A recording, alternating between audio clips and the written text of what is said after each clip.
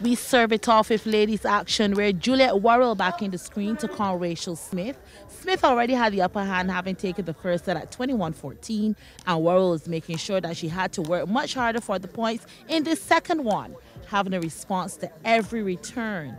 It was one of the longer rallies, and then Smith literally dropped the ball, giving Worrell the point.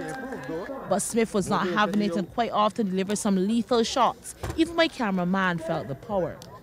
And soon enough, she had Worrell held to 6 points and nothing more she would get, as Smith just had the upper hand. Talk about an easy drop shot.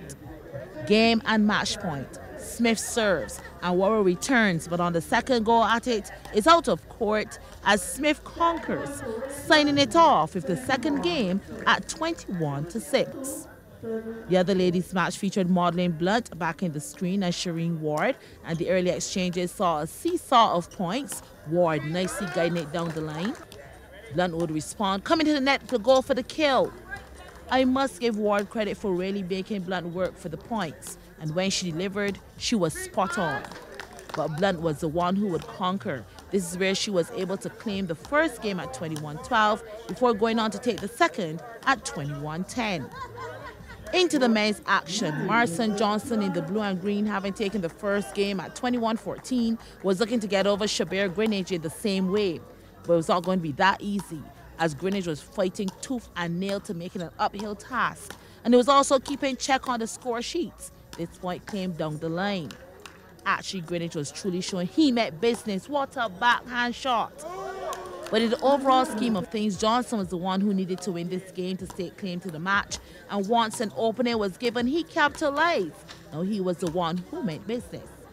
And here is where he booked his ticket to the round of 16. After what was a long, hard-fought game, British returned a bit too hard and it goes out of court. Johnson takes the second at 22-20. And the man defending his title, Mark Venom Griffith, back in the screen up against the young and upcoming Suave Clark, who gave the veteran some lessons in between. The crowd was loving it. I have to give it to the youngster. He came out guns blazing and was putting Griffith under pressure with quick and powerful returns. And though Griffith is known to calmly hold his own, he did cave at times, hitting into the net. But Griffith is known for his quiet, lethal approach, reading the plays like a boss and striking just when it's hot. This play showed the experience. And as expected, he will conquer, but kudos to Clark for a well-fought game. Griffith was able to take the first at 21-12 and the second at 21-10. And the night's final match was a battle of the young titans. Raheem Nurse facing the screen and Ezekiel Ward. They were going shot for shot, dragging the ball low. The pace was quick fire, switching the pace and the shots before someone would get the breakthrough. And watch as Nurse does just that to the crowd's delight. But Ward, having won the first game at 21-15, was not about to miss the opportunity to advance to the next round. And boy, did he have Nurse under pressure. And the errors started to mount up. And we could see Nurse losing his nerves in the midst of it all.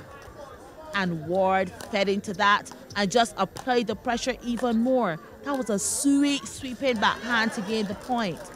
And soon enough, it was a done deal. Nurse trying his best to keep up, but Ward with the return on point. And then he forces Nurse to go long. And with that, it's the game and the match at 21-17. The quarter-finalists have been decided.